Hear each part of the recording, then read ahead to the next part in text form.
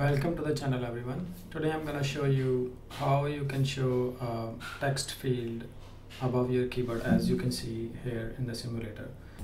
So this is the end UI that you will see with the scroll view, and you have a text field here above your keyboard. There are a couple of ways, so let's see both of the ways to do it. Let's build the UI that you are seeing on the simulator. So what I have here is I have a scroll view,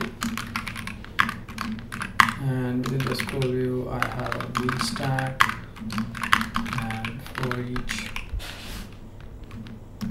and then here let's just use hello world. As you can see that it's showing hello world here. Just update the preview, maybe let's update the font as well a little bit so you can see clearly. So we got a scroll view.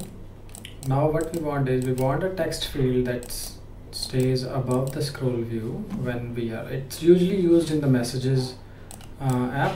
So for example, in a messaging app, if you have a chat, then you have this text field at the bottom that always stays there.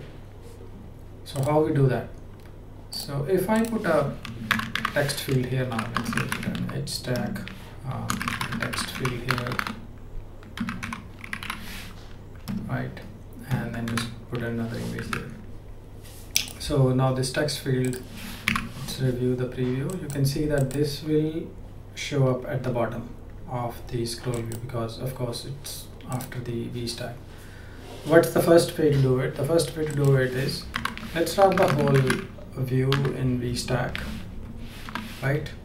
And then once you do that, you move this HStack out of the scroll view and put it inside the VStack.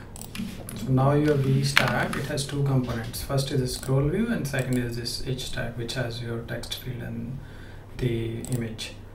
And then we can of course provide some paddings around the VStack to make it look good, right?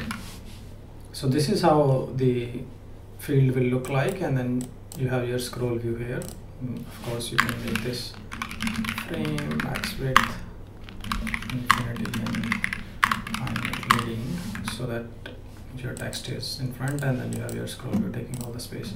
Now let's see how it looks like when we run the app. Does the text field goes up with this keyboard? As yes, it does. So you can see that your text field is above the keyboard. Maybe let's style it a bit. Text field style, let's say rounded border. And now if I run it again, you would see that yes. So that's it. That's your text field that stays there with the image. So all the whole HStack stays above the keyboard, and it maintains the gap between the keyboard and everything. So this is the first way of doing it. There is one side effect when we are using scroll view with this. You might not see it at once, but you can see that if I am dragging my mouse down, for example, if you're on your phone chatting, you can drag with your finger the keyboard down and it will close the keyboard. Let's see if the messages app, I can show you. So like like that, right? If I scroll down, it kind of like closes the keyboard, but it's not happening here. So for that, you have to do one thing on the scroll view, which is scroll disable keyboard mode, and we set it to interactively. Once you do that and you run your app, now let's see if it dismisses that. So now if I do that, you can see that it's closing the keyboard when I'm dragging it down. So that's the behavior that you have to take care whenever you're doing this messaging kind of thing, that your user is able to close their keyboard. Like of course they can press return and do it.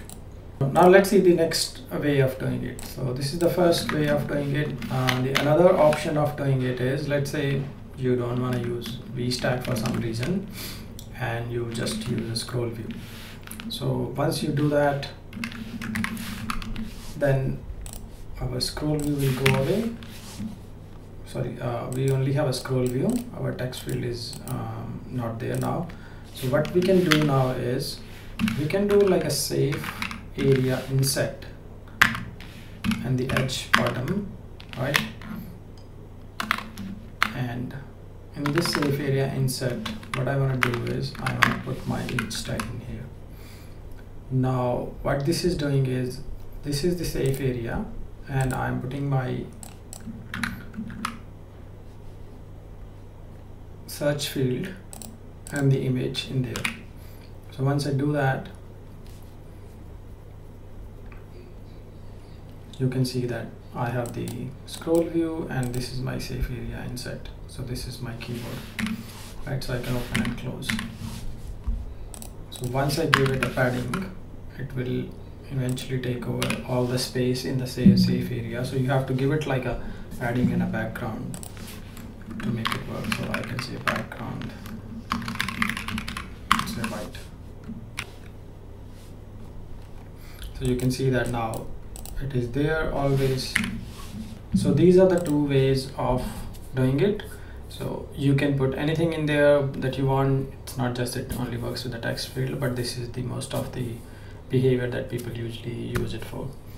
Thanks for watching the video, and let me know if you like it and if there's anything else you want me to cover in SwiftUI, and I'll see you in the next video. Thank you so much.